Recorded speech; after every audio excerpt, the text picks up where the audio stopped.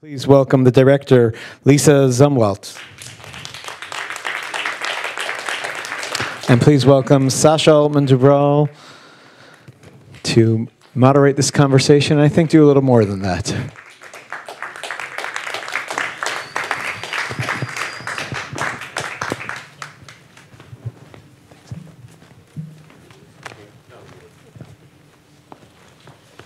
Wow. Wow. It's a workout, right? Yeah. Hey everyone, how y'all doing? Good. Super glad you're here. So first, I just want to say it's an honor to sit next to you and to actually meet you in person. I feel the same way about you. And I just want to thank everyone who's in the, who's in the audience tonight, because I feel like this is a really important conversation that should be happening more, and it's like one of these complex conversations that I feel like ends up getting overlooked a bit. I'm gonna talk for a couple minutes, just frame, my perspective on this, and then we can talk. So, I feel very directly connected to this film and the story because I'm someone who, when I was Eric's age, I've also had the experience of being locked up and forced to take medications against my will, like on 4 different occasions in my life. And luckily, I didn't actually have, a court order. I was not like, I didn't have like a AOT order. But to frame our discussion, the context that we know of each other, because I ended up founding an organization with my friends called the Icarus Project, which was a national network of peer-based mental health support groups. And the thing with the Icarus Project was we were a bunch of people like Eric who were trying to figure out ways of how to navigate our extreme mental states without taking, traditional routes. And for some of us, like people like me, like I decided to take the drugs. Like I take psychiatric medications every day. But then there's all these people in my community who don't. And here's the part that I think is really, I want to make sure we talk about. So I ended up getting a job in the psychiatric system, and I work at the New York State Psychiatric Institute now, and I'm the person who trains all the peer specialists on assertive community treatment teams in New York State. And ACT teams, as they call them, are the ones who are in charge of enforcing assisted outpatient treatment. And I think for me, watching this film, one of the things that's very striking, that's kind of horrifying, is that here we have an example of a young man who comes from incredible privilege. His father is a doctor, and he has access to resources, and it has this like really nice family and a big home and all of these things.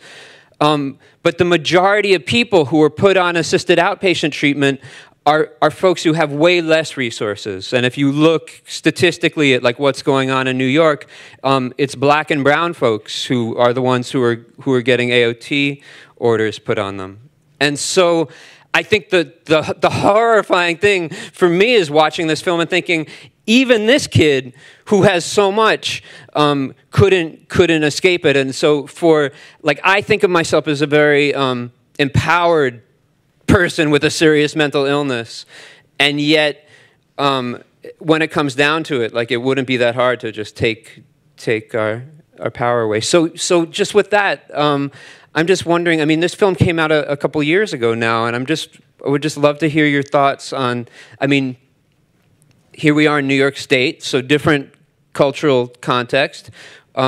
What's your sense of, I don't know, what have you learned from making this film? I know it's all the big. How long do you have? Yeah, in like a few minutes, It's such a hard question because I feel like I learned so much. I started with an interest in what people who had been psychiatrically diagnosed had to say about their own experience. That was my departure point. And at that time, I didn't really know very much, so I thought that people just needed to take drugs and they'd be fine, and so would we. That's where I started. When I started learning and talking to people who were diagnosed, I realized it was much more complex than that. And one of the first things I learned was that even though psychiatric drugs are basically always offered to people, they don't work for everybody. They work great for some people, but they don't work for everybody. So that led me to ask a question. So now what? You know? And I got interested in forced treatment because that, for me, is where the rubber meets the road. You know, that's where, quote unquote, the interests of the community are going to come into direct conflict, possibly, with the interests of the individual. And what do we do about that? You know, our American values really, really esteem liberty, the value of choice, being able to do what you want to do. I just had a procedure recently, and I had to sign a whole bunch of things that said that I consented to do that. Eric didn't get that. Why not? That's a serious question. Why not? Because he's crazy? Well, what exactly do we mean by that? One of the important things I think that Sascha and many others have done is to re-examine the paradigm of mental illness and say, what are we talking about when we're talking about crazy? And for me, as a person who, I'm not diagnosed, no one in my family is diagnosed, so that's not where the interest in the film came from for me. But for me, the question was, okay, well, that's kind of blowing my mind, what you guys are saying. I'm very interested, but I'm also feeling like that affects the paradigms of normal. It has something to do with me, too. So those are a few of the things. I hope you guys will jump in as well. Yeah. Yeah, I mean, so what I'd say for folks who aren't familiar with the kind of, the kind of language that we've been creating over a bunch of years, I mean, I feel like it's really important when you have conversations like this that you start from the place that just acknowledging that the society that we live in is actually pretty sick. You know, and that really, it gets complicated when we start talking about disabilities. Okay, this is a mental health film and a disability film festival, but what's the disability? Is it, you know, like the way I think about it for myself is that I'm incredibly sensitive.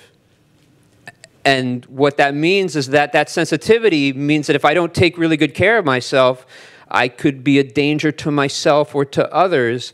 But that's in a context in which, you know, I mean, just off the top of my head, you know, there's that study that came out a few years ago about voice hearing and about how they looked at the kind of voices that people hear in different parts of the world, and the voices people hear in this country are way more violent than, let's say, in India, or, you know? And so what does that say? If we're, you know,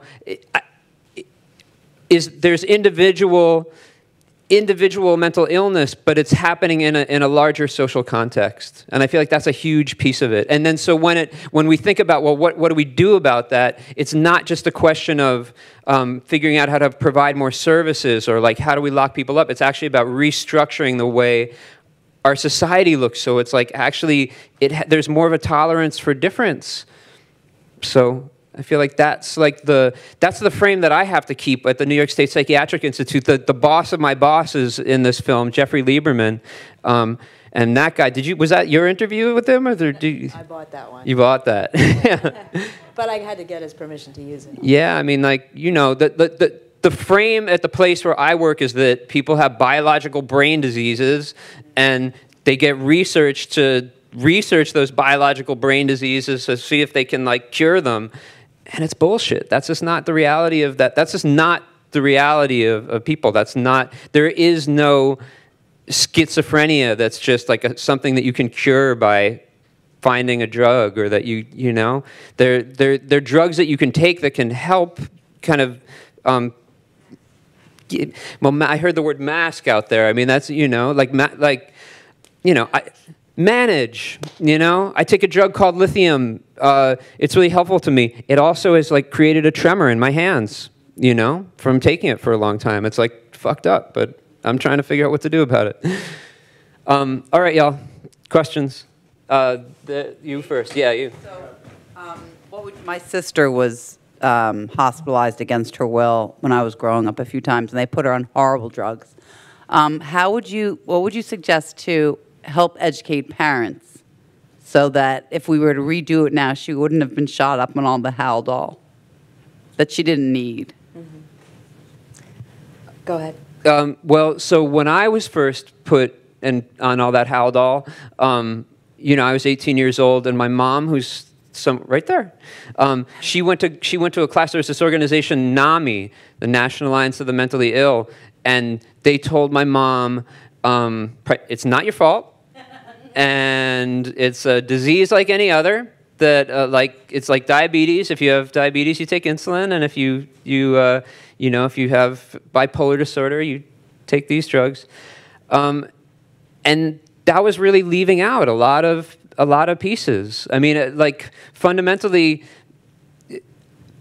what I've ended up focusing my work on is like developing peer support, is people who've been through similar things can help each other in ways that other people can't. So I think that there's a peer movement in the mental health system that's very complicated, but fundamentally, I think we need to be building peer support communities and networks. I just want to add to that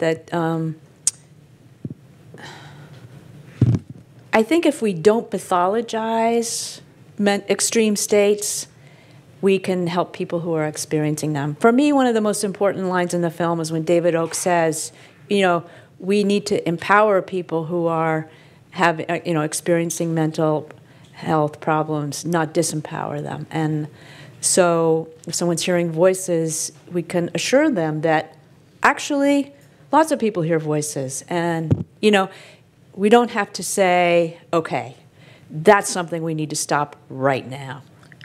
Right. Which I think takes a cultural shift. You know, it doesn't just happen. Yeah. Well, I came because I haven't seen Lisa since 6th grade. So it's sort of this reunion, an elementary school reunion. But I cannot believe how affected I was by the film. I mean, I had tears in my eyes the whole time because I didn't realize these things were still happening. How did you find Eric, and which are the 4 states that you were safe in? I found Eric on mental health rights networks. Rick was freaked out that he was being medicated at 10 times the amount, and he posted about it. And I called him up and said, "Are you interested in a film?" And he said no. And but he posted again, and then he said, "If Eric wants to do it, I'll do it." What was the second question? Oh, I don't think you're safe necessarily in any state. I mean, Massachusetts is always touted as being the state where, you know, it can't happen here. But I've talked to people in Massachusetts, and if they want to put you away, they will. I mean, if they think they have probable cause, I think they can go to a judge and do it. Yeah. What do you think? Yeah, I actually don't know. But if you were asking the question about the 4 states because you're interested in, like, other people out there who are talking and organizing, I feel like people in the audience should know about Mad in America, which is a website that a lot of people write on, like me, and yeah. As you know, Sascha, I'm a documentary filmmaker for the last 15 years, and you know some of the people. One of the things I've noticed in the film, as well as in myself and in my experience as a documentary filmmaker, is, and you touched on it, about being sensitive. I've discovered in myself and in others that as artists, we want to be as sensitive as we possibly can be, but people who have mental challenges tend to be too sensitive for their own good. And with a lot of the people I know, including Eric, I've noticed, and including myself, that I have authority issues. And a lot of what I saw in Eric was his battle for his own independence. His authority issues made him run with his shoes tied together. And a lot of the people I've known who have these challenges and who have been hospitalized are battling authority in their own mind. Do you have any thoughts on that, both of you?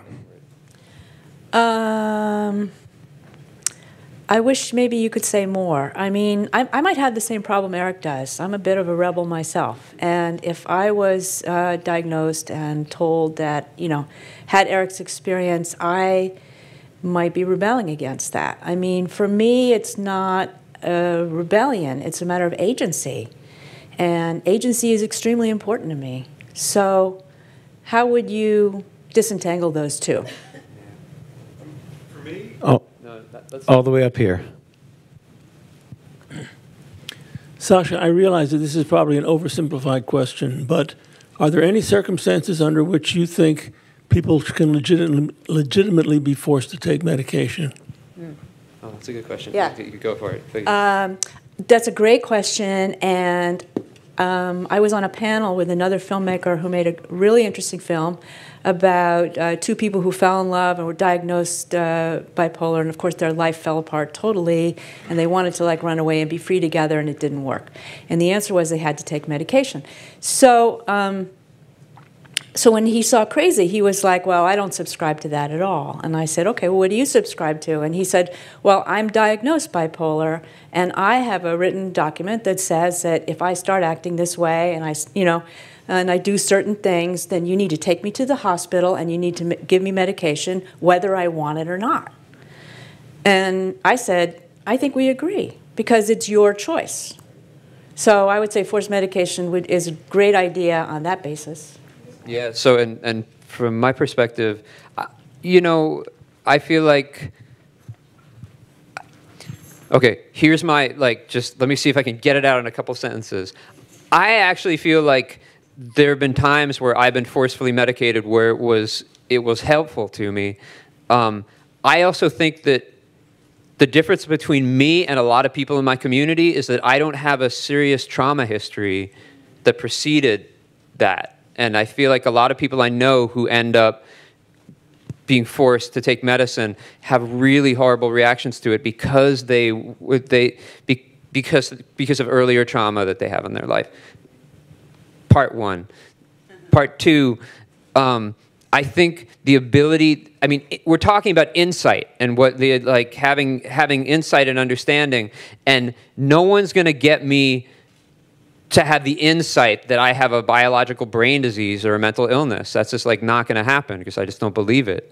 Do I believe that I have dangerous gifts and that I have like superpowers and I need to take drugs to control them? Yes, I do, you know. And but it's like just as scientifically valid. Not, you know, it's just we're that like, and I think there's, I think that having the, I think the answer is, yeah, sometimes. There you go. Hi. I'm sorry, what is your name, the one in the purple? Sascha. Sascha. Okay. You mentioned that in the upper, if you're more wealthier, then you don't have as much support. Well, I need to ask you about a particular situation. Actually, what I said is if you're wealthier, you have more support. That's what you have, and that if you don't, yeah. Okay, well, anyway, I have to ask you about a particular situation. I live in Forest Hills in an apartment building that would be considered upper. I'm going to stop you for a moment.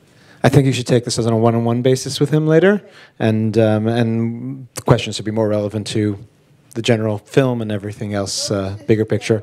But take it on a one-on-one basis. I'm sure Sascha will be happy to answer. Yeah, sure. Hi, it's a great film. I researched this area, so I'm glad you had Whitaker in there. And the film was made when, a couple of years ago? In 16. In 16, yeah, because there's so much research coming out now about what's going on in the drug industry and the whole false, the false premise behind a lot of the research. So I was curious. You didn't. I mean, you had Whitaker and you had David Oakes, but you didn't want to go into the whole controversy over the long-term research effects and the wonderful research that's coming out in Scandinavia now, where around the world, they're now looking at first psychotic break as if you treat it differently, people can actually recover, and they view it as a worsening disease, that you'll have a psychotic break and that you'll continue to get worse, as opposed to if you work with the first psychotic break. and provide psychosocial treatments. Right, that's what Yeah. Whitaker says, right? He said he was the one that raised the issue that most of the drug trials are short-term, right? And there's no question that short-term drugs have a very positive effect, but long-term, maybe not as much, or less so, or competitively with psychosocial. I just decided not to go into big pharma. That's a huge thing. There are a bunch of other films that have covered that really, really well. I wanted to tell, my thing is to tell to try to raise the issues through a personal story. So I sort of made a hybrid film where I had a couple of experts, but not too many and not for too long, you know, because I wanted you to stay in the story. Those were the choices I made. We have time for one last question. Hi, thank you. This might be too explosive for this venue. Yay. Not explosive, just there are different perspectives. So we're talking about not imposing treatment. We're talking about reframing what is mental health / mental illness.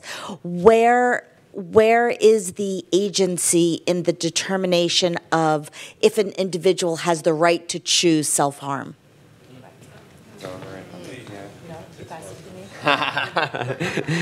Sorry.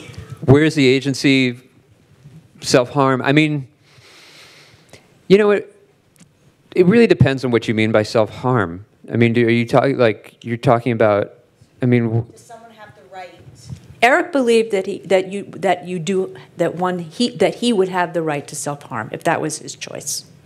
That's one answer. yeah, I'm part of a community of people who take really seriously that. I mean, this is how I'll answer your question. Hopefully, it's helpful.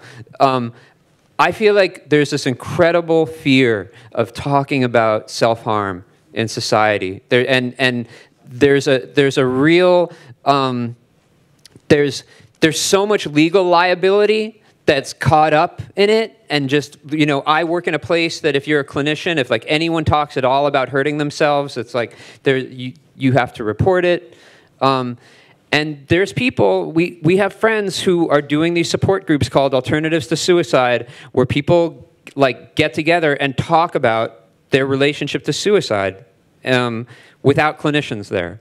And it's peer support, and it's really, it's like incredibly powerful, because like what ends up happening is like anything in this society, if you're scared to talk about it, it like goes underground, and then it ends up being something where you know, the power ends up.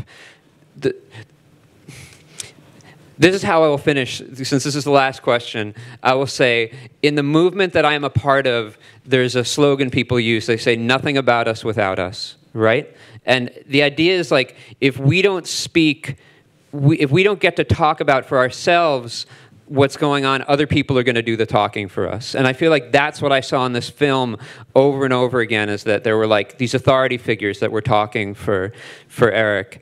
And I want to be a part of a society where people feel more comfortable being able to like have conversations about self-harm, and it's not like some crazy thing, because lots of people are thinking about self-harm. Lots of people are thinking about killing themselves, like in this room, like multiple, like statistically, there's a bunch of you that think about killing yourselves. So and it's not a mental illness, you know? And like, so anyway, that's it. Thanks. I have one more question. Where is Eric, and what has developed since the film? Oh, okay. Microphone. Right, microphone. It's late. I'm happy to report Eric is doing great. He is still working at the Peer Respite House. He had trouble because of his arrest record getting work in the scientific field. So he's thinking about doing actually peer-related science work in mental health now. And he's also got married a couple of years ago, and he's very happy with his wife. Yay. Yay, yeah. Happy ending.